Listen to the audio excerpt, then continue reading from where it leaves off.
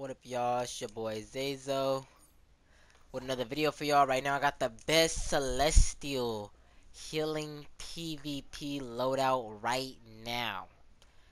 Before I get started and talk about that, I'm gonna say that you don't have to use renewal.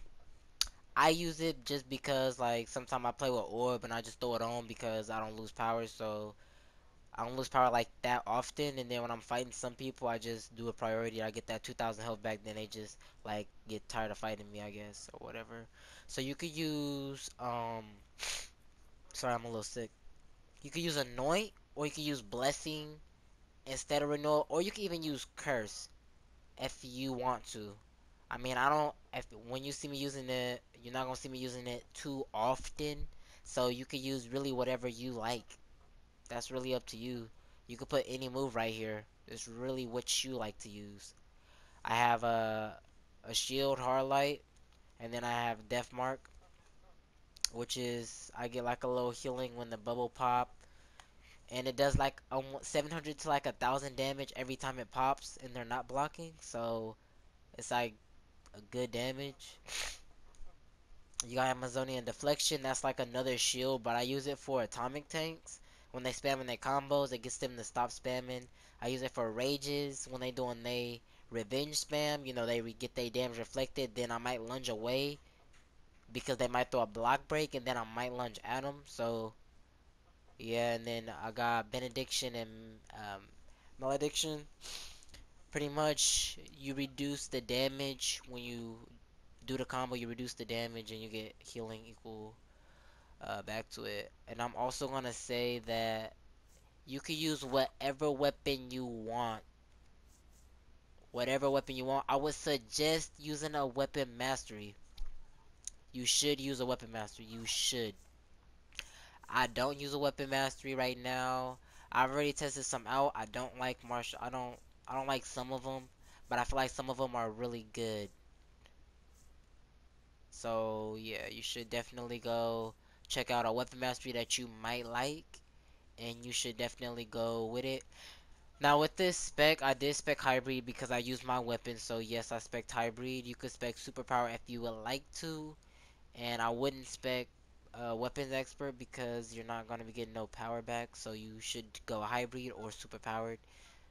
Kind of also varies on your game style, but since I'm mostly using my weapon with these builds and I want to get my power back, I'm using hybrid. I didn't really know what to do in these areas, so I kind of just spread out my points evenly.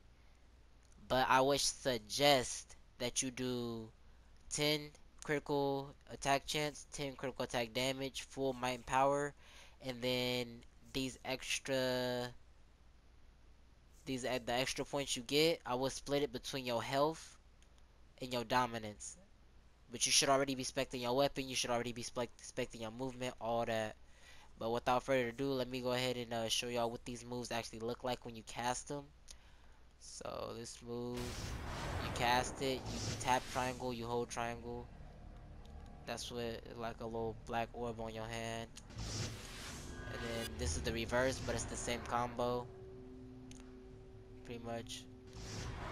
They look the same. Let me see if it'll show you what these do. Current abilities. Oh, no it don't. Oh, that's trash. Whatever. This is your block. You gotta jump to cancel it though, so I wouldn't sit there hold that 24/7 because you will get block broke. Death mark. Tap melee, hold melee. Another shield. And then renewal. I do use the combo. The combo does like 500 damage, which is in my opinion pretty useful when they're not blocking though. Sometimes it might do between 300 and 500, but for me it mostly does 500 damage. Uh, what else? I don't really have the best artifacts or whatever. And then when this is like for when I duel. I use my resto ones. I don't use. You should use all might though. You should be using all of these. Should be might.